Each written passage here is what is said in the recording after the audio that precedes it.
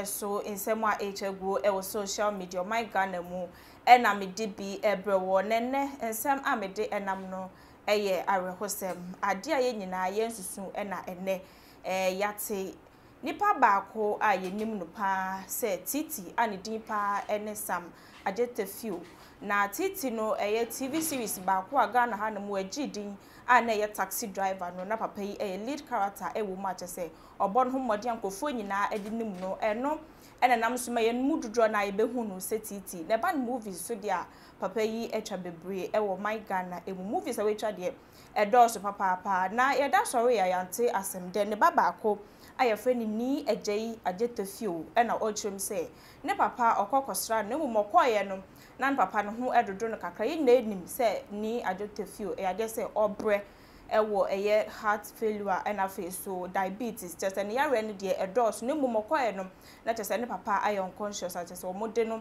ekọ eye dodowa hospital ne mumekwan no so a ena papa yi eje mu papa yi nei a me ne wo ekasa yi onka ye ho biom a titi aye na enim no nei papa yi atoa nananom ewo ensiedo na beye America krani papa yi no ho nsem ebeye deja ewo my Ghana emum wabra wade ebetu dwa se ope 3000 Ghana cedis edi etua ne rent ente sa ade a bebia wote no wo mu etu na fi office nyoma mu eden pa edemanom na wabra ensem we ebeto eja no His Excellency Dr. Mahmoud Baumia Ghana Vice President eba mu ebeboa no man sika ai betimi etua empo betimi mpo edibi aye ejuma na eno echwe no eye Greater Accra Regional Minister Honorable Henry Kote ono so eba mu ebeboa no echire mpo se busum bia na katua na yade so monte kakra emfa ema papa yi se ne beya ono so betimi enye bi edidi na ne nneoma enkoyie ne dan kane ade no obetumi edibi etia na wabra ensem we ebeto eja no enu echire foforo na esan ebae ebiom po ye scientist say oye audio bi e de comma TV3 presenter Miss G say we leftovers bi o de ma onfam bo an fi say sika na Dr. Mahmoud Baumia de ma no de aye nneoma bi ni ade ensem a ebae efa papa yi ne mo de betu dwa say openo de edoso bebre na nkofo bebre na so na eboa no nene ye da esore ya titi enka ye hu bi papa yi atwa nananom ewo ensiedo asem no are ho papa ye busuama yenko na yenko tie ebra na otiase na okasa efa ne yawe ana wo yare no ho first day a doctor announce che say yawe we na wo no so ne so obetena sinimpo no eye asem bi ewo ho no busuama yenko na yenko tie ensem ne bi emfi titi ano wabra na otiase no say ono na domti ahondin kakra ba. Okay. But as I said, no, senior omo diagnosis, no, say it's heart failure. And heart failure, there are only two options. Bakun say, senior one specialist catch him. Or catch him say, US anka nanka.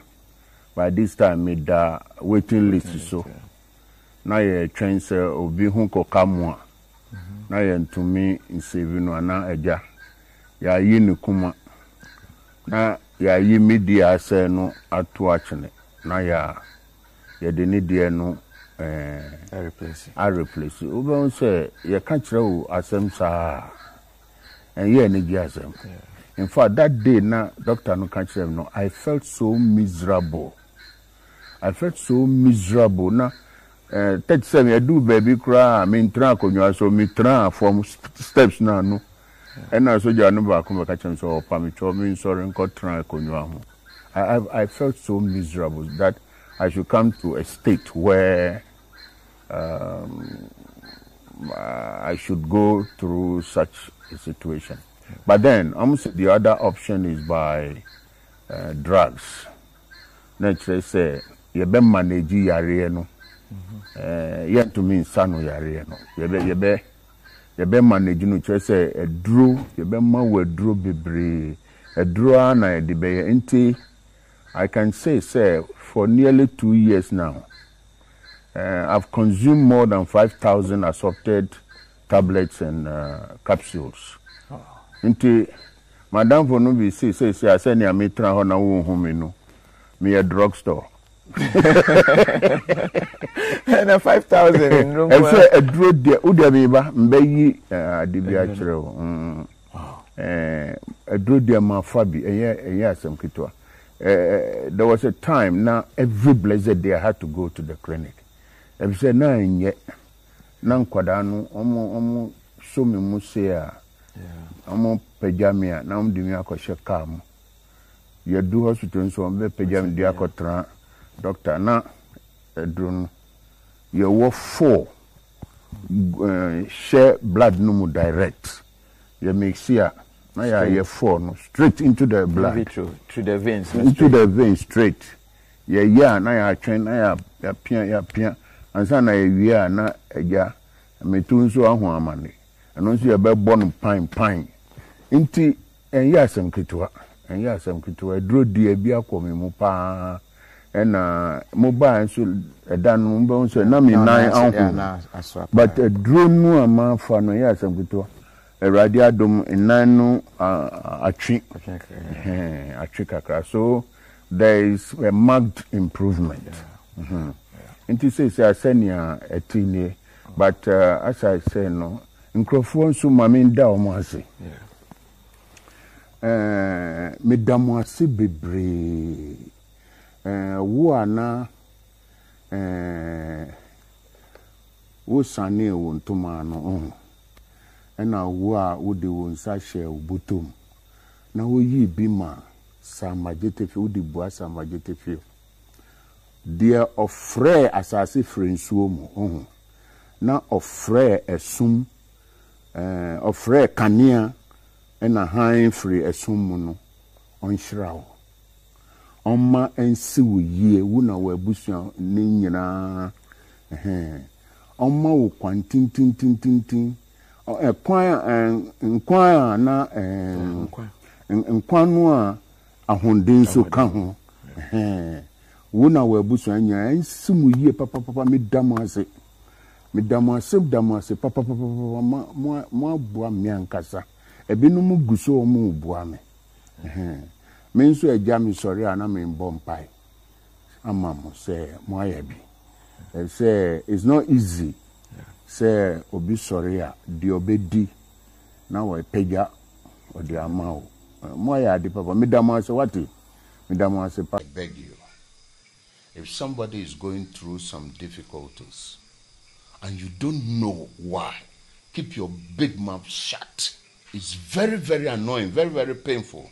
When somebody is going through some very difficult things, there are things we call disease. Do I invite disease? So that if at a point in life, I get hit by a life-threatening disease, and diseases take away money.